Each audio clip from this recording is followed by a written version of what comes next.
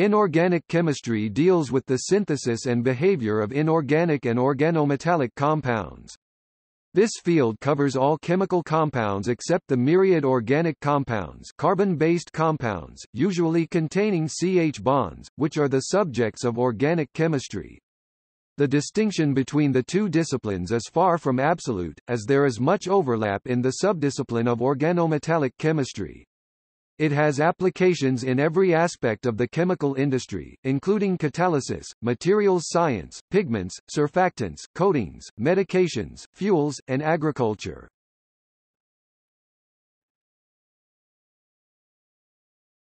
Topic: Key concepts. Many inorganic compounds are ionic compounds, consisting of cations and anions joined by ionic bonding. Examples of salts which are ionic compounds are magnesium chloride, which consists of magnesium cations Mg2+ and chloride anions Cl-, or sodium oxide, which consists of sodium cations Na+ and oxide anions O2-. In any salt, the proportions of the ions are such that the electric charges cancel out, so that the bulk compound is electrically neutral. The ions are described by their oxidation state, and their ease of formation can be inferred from the ionization potential for cations or from the electron affinity anions of the parent elements. Important classes of inorganic compounds are the oxides, the carbonates, the sulfates, and the halides. Many inorganic compounds are characterized by high melting points. Inorganic salts typically are poor conductors in the solid state. Other important features include their high melting point and ease of crystallization. Where some salts, e.g., sodium chloride, are very soluble in water, others, e.g., silicon oxide, are not. The simplest inorganic reaction is double displacement, when in mixing of two salts the ions are swapped without a change in oxidation state. In redox reactions, one reactant, the oxidant, lowers its oxidation state and another reactant, the reductant, has its oxidation state increased. The net result is an exchange of electrons. Electron exchange can occur indirectly as well, e.g., in batteries, a key concept in electrochemistry. When one reactant contains hydrogen atoms, a reaction can take place by exchanging protons in acid-base chemistry. In a more general definition, any chemical species capable of binding to electron pairs is called a Lewis acid. Conversely, any molecule that tends to donate an electron pair is referred to as a Lewis base. As a refinement of acid-base interactions, the HSAB theory takes into account polarizability and size of ions. Inorganic compounds are found in nature as minerals. Soil may contain iron sulfide as pyrite or calcium sulfate as gypsum. Inorganic compounds are also found multitasking as biomolecules, as electrolytes, sodium chloride, in energy storage (ATP), or in construction, the polyphosphate backbone in DNA. The first important man-made inorganic compound was ammonium nitrate for soil fertilization through the Haber process. Inorganic compounds are synthesized for use as catalysts such as vanadium V oxide and titanium chloride, or as reagents in organic chemistry such as lithium aluminium hydride. Subdivisions of inorganic chemistry are organometallic chemistry, cluster chemistry, and bioinorganic chemistry. These fields are active areas of research in inorganic chemistry, aimed toward new catalysts, superconductors, and therapies.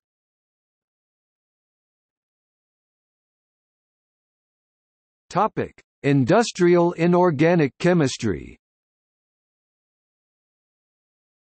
Inorganic chemistry is a highly practical area of science. Traditionally, the scale of a nation's economy could be evaluated by their productivity of sulfuric acid. The top 20 inorganic chemicals manufactured in Canada, China, Europe, India, Japan, and the U.S. 2005 data: aluminium sulfate, ammonia, ammonium nitrate, ammonium sulfate, carbon black, chlorine, hydrochloric acid, hydrogen, hydrogen peroxide, nitric acid, nitrogen, oxygen, phosphoric acid, sodium carbonate, sodium chlorate, sodium hydroxide, sodium silicate, sodium sulfate, sulfuric acid, and titanium dioxide. The manufacturing of fertilizers is another practical application of industrial inorganic chemistry.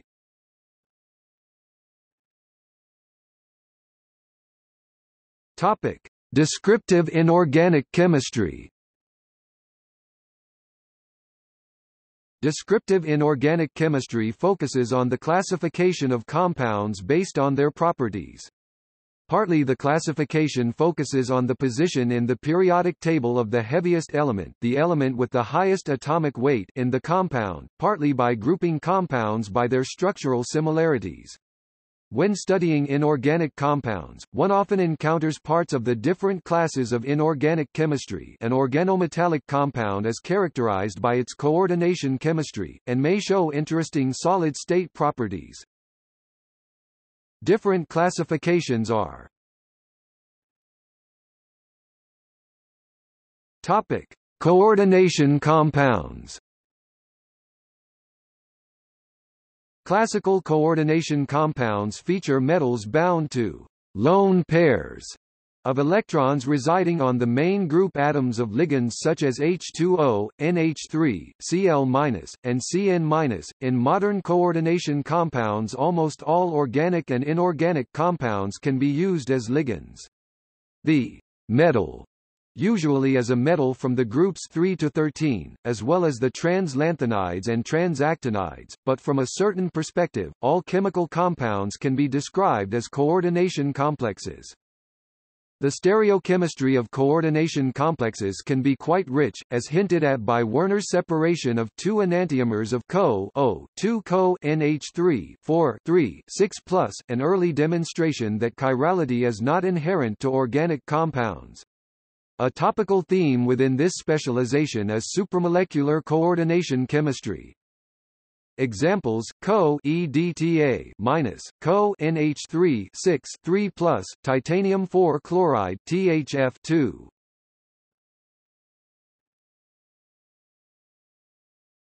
Topic: Main group compounds.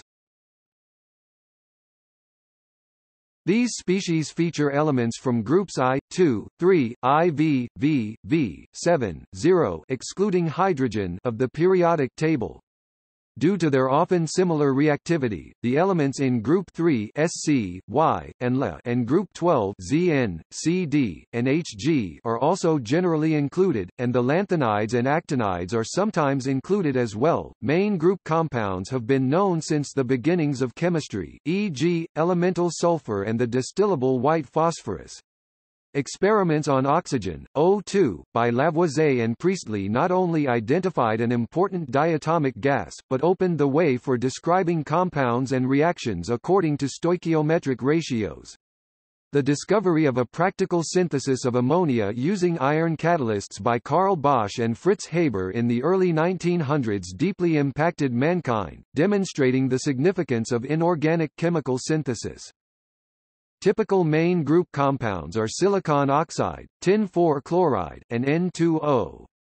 Many main group compounds can also be classed as organometallic, as they contain organic groups, e.g., B CH3 3. Main group compounds also occur in nature, e.g., phosphate in DNA, and therefore may be classed as bioinorganic. Conversely, organic compounds lacking many hydrogen ligands can be classed as inorganic, such as the fullerenes, buckytubes and binary carbon oxides. Examples: tetrasulfur tetranitride S4N4, diborane B2H6, silicones, Buckminster fullerene C60.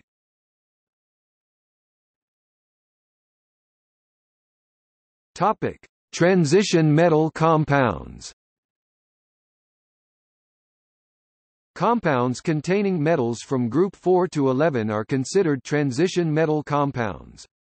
Compounds with a metal from group 3 or 12 are sometimes also incorporated into this group, but also often classified as main group compounds.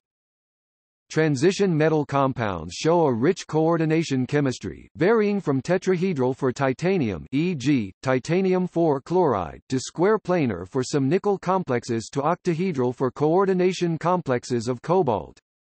A range of transition metals can be found in biologically important compounds, such as iron in hemoglobin. Examples: iron pentacarbonyl, titanium tetrachloride, cisplatin. Topic: Organometallic compounds. Usually, organometallic compounds are considered to contain the MCH group. The metal M in these species can either be a main group element or a transition metal. Operationally, the definition of an organometallic compound is more relaxed to include also highly lipophilic complexes such as metal carbonyls and even metal alkoxides. Organometallic compounds are mainly considered a special category because organic ligands are often sensitive to hydrolysis or oxidation, necessitating that organometallic chemistry employs more specialized preparative methods than was traditional in Werner-type complexes. Synthetic methodology, especially the ability to manipulate complexes in solvents of low coordinating power, enabled the exploration of very weakly coordinating ligands such as hydrocarbons, H2, and N2. Because the ligands are petrochemicals in some sense, the area of organometallic chemistry has greatly benefited from its relevance to industry. Examples: cyclopentadienyluron dicarbonyl dimer C5H5 Fe CO 2CH3, ferrocene Fe C5H5 2, molybdenum hexacarbonyl Mo CO 6, diborane B2H6, tetrakis triphenylphosphine, palladium 0 PD P C6H5 3 4. Topic: Cluster compounds. Clusters can be found in all classes of chemical compounds. According to the commonly accepted definition, a cluster consists minimally of a triangular set of atoms that are directly bonded to each other. But metal-metal bonded dimetallic complexes are highly relevant to the area. Clusters occur in pure inorganic systems, organometallic chemistry, main group chemistry, and bioinorganic chemistry. The distinction between very large clusters and bulk solids is increasingly blurred. This interface is the chemical basis of nanoscience or nanotechnology and specifically arise from the study of quantum size effects in cadmium selenide clusters. Thus, large clusters can be described as an array of bound atoms intermediate in character between a molecule and a solid. Examples: Fe3 CO 12, B10H14, Mo6 Cl14, 2-, 4 Fe4S. Topic: Bioinorganic compounds. By definition, these compounds occur in nature, but the subfield includes anthropogenic species, such as pollutants e.g., methylmercury and drugs e.g., cisplatin. The field, which incorporates many aspects of biochemistry, includes many kinds of compounds, e.g., the phosphates in DNA, and also metal complexes containing ligands that range from biological macromolecules, commonly peptides, to ill-defined species such as humic acid, and to water e.g., coordinated to gadolinium complexes employed for MRI. Traditionally, bioinorganic chemistry focuses on electron and energy transfer in proteins relevant to respiration. Medicinal inorganic chemistry includes the study of both non-essential and essential elements with applications to diagnosis and therapies. Examples: hemoglobin, methylmercury, carboxypeptidase. Topic: Solid-state compounds. This important area focuses on structure, bonding, and the physical properties of materials. In practice, solid-state inorganic chemistry uses techniques such as crystallography to gain an understanding of the properties that result from collective interactions between the subunits of the solid. Included in solid-state chemistry are metals and their alloys or intermetallic derivatives. Related fields are condensed matter physics, mineralogy, and materials science. Examples: silicon chips, zeolites, YBA2. Topic: Theoretical inorganic chemistry. An alternative perspective on the area of inorganic chemistry begins with the Bohr model of the atom and, using the tools and models of theoretical chemistry and computational chemistry, expands into bonding in simple and then more complex molecules. Precise quantum mechanical descriptions for multi-electron species, the province of inorganic chemistry, is difficult. This challenge has spawned many semi-quantitative or semi-empirical approaches including molecular orbital theory and ligand field theory. In parallel with these theoretical descriptions, approximate methodologies are employed, including density functional theory. Exceptions to theories, qualitative and quantitative, are extremely important in the development of the field. For example, CuI2-OAC4 H2O2 is almost diamagnetic below room temperature, whereas crystal field theory predicts that the molecule would have 2 unpaired electrons.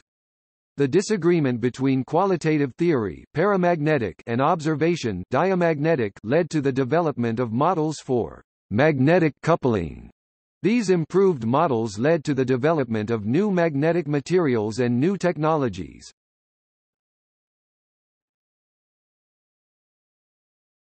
Topic: Qualitative theories. Inorganic chemistry has greatly benefited from qualitative theories. Such theories are easier to learn as they require little background in quantum theory.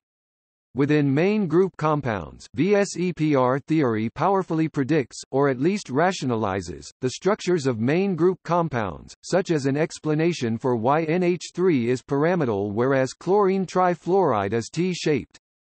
For the transition metals, crystal field theory allows one to understand the magnetism of many simple complexes, such as Y Fe CN6 3- has only one unpaired electron, whereas Fe H2O 6 3+ has 5.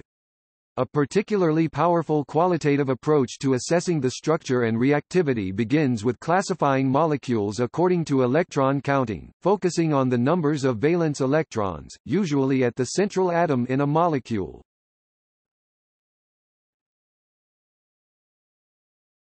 Topic: Molecular symmetry group theory. A central construct in inorganic chemistry is the theory of molecular symmetry. Mathematical group theory provides the language to describe the shapes of molecules according to their point group symmetry. Group theory also enables factoring and simplification of theoretical calculations. Spectroscopic features are analyzed and described with respect to the symmetry properties of the, inter alia, vibrational or electronic states. Knowledge of the symmetry properties of the ground and excited states allows one to predict the numbers and intensities of absorptions in vibrational and electronic spectra. A classic application of group theory is the prediction of the number of CO vibrations in substituted metal-carbonyl complexes. The most common applications of symmetry to spectroscopy involve vibrational and electronic spectra. As an instructional tool, group theory highlights commonalities and differences in the bonding of otherwise disparate species, such as WF6 and Mo CO6 or CO2 and NO2.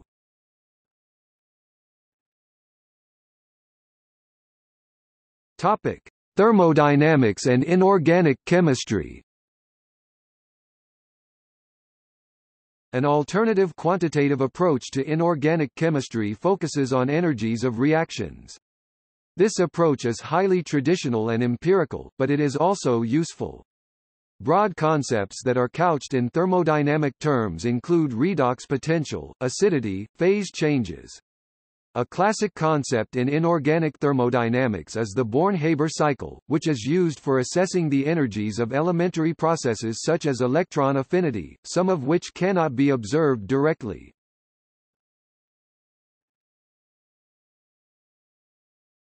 Topic: Mechanistic inorganic chemistry. An important and increasingly popular aspect of inorganic chemistry focuses on reaction pathways. The mechanisms of reactions are discussed differently for different classes of compounds.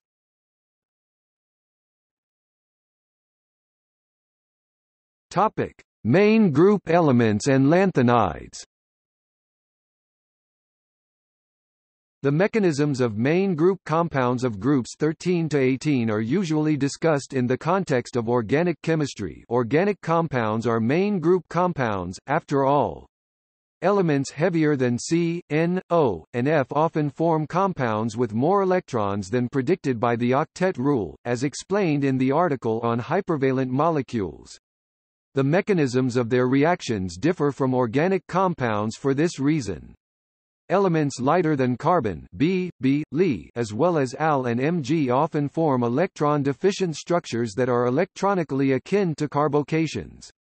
Such electron-deficient species tend to react via associative pathways. The chemistry of the lanthanides mirrors many aspects of chemistry seen for aluminium.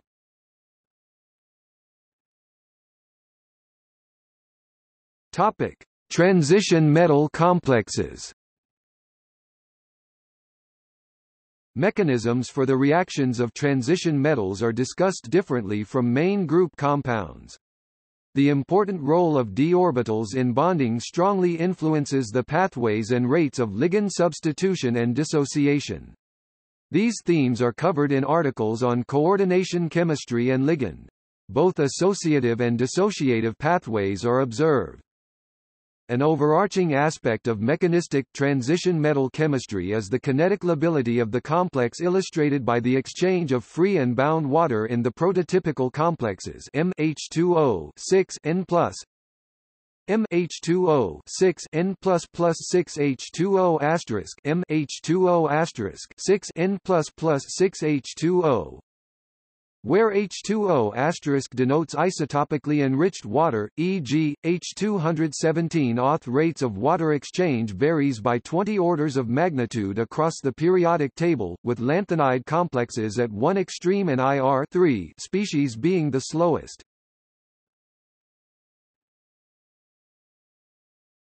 Topic: Redox reactions. Redox reactions are prevalent for the transition elements. Two classes of redox reaction are considered: atom transfer reactions, such as oxidative addition, reductive elimination, and electron transfer. A fundamental redox reaction is self-exchange, which involves the degenerate reaction between an oxidant and a reductant. For example, permanganate and its 1 electron reduced relative manganate exchange 1 electron. Manganese 8 oxide minus plus Minnesota *04 2 minus manganese 8 oxide 2 minus plus Minnesota *04 minus. Topic: Reactions at ligands. Coordinated ligands display reactivity distinct from the free ligands. For example, the acidity of the ammonia ligands in CO NH3 6 3+ is elevated relative to NH3 itself. Alkenes bound to metal cations are reactive toward nucleophiles, whereas alkenes normally are not. The large and industrially important area of catalysis hinges on the ability of metals to modify the reactivity of organic ligands. Homogeneous catalysis occurs in solution and heterogeneous catalysis occurs when gaseous or dissolved substrates interact with surfaces of solids. Traditionally, homogeneous catalysis is considered part of organometallic chemistry, and heterogeneous catalysis is discussed in the context of surface science, a subfield of solid-state chemistry. But the basic inorganic chemical principles are the same. Transition metals, almost uniquely, react with small molecules such as CO, H2, O2, and C2H4. The industrial significance of these feedstocks drives the active area of catalysis. Ligands can also undergo ligand transfer reactions such as transmetallation.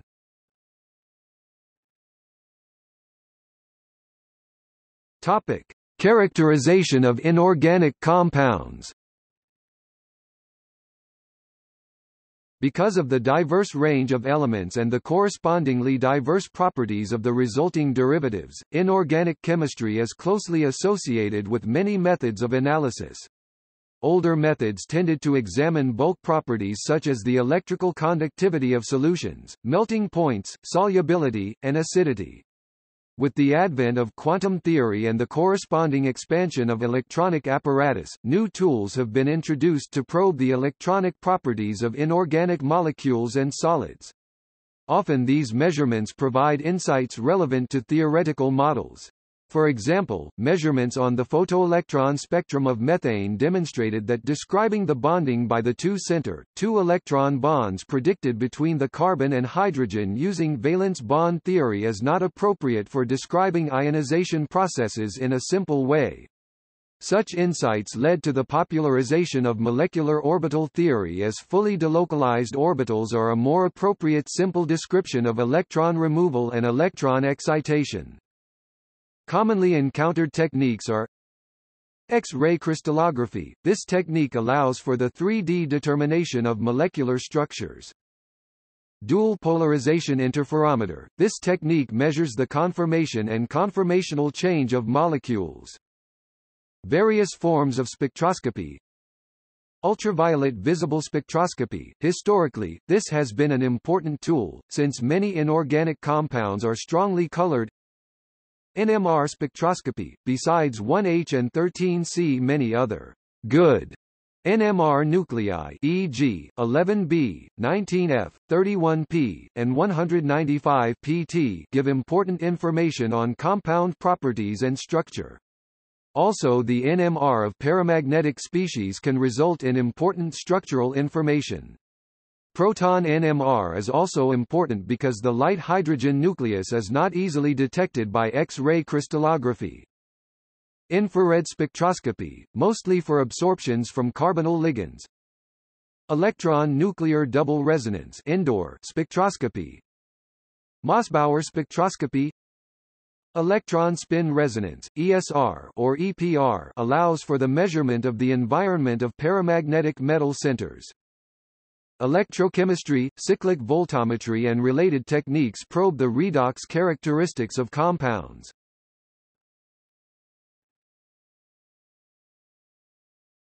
Topic: Synthetic inorganic chemistry. Although some inorganic species can be obtained in pure form from nature, most are synthesized in chemical plants and in the laboratory. Inorganic synthetic methods can be classified roughly according to the volatility or solubility of the component reactants. Soluble inorganic compounds are prepared using methods of organic synthesis. For metal-containing compounds that are reactive toward air, Schlenk line and glove box techniques are followed.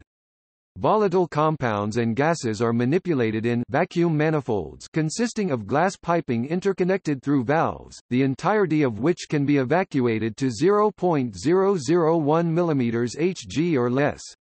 Compounds are condensed using liquid nitrogen (BP, 78K) or other cryogens. Solids are typically prepared using tube furnaces, the reactants and products being sealed in containers, often made of fused silica, amorphous silicon oxide, but sometimes more specialized materials such as welded TA tubes or PT boats. Products and reactants are transported between temperature zones to drive reactions.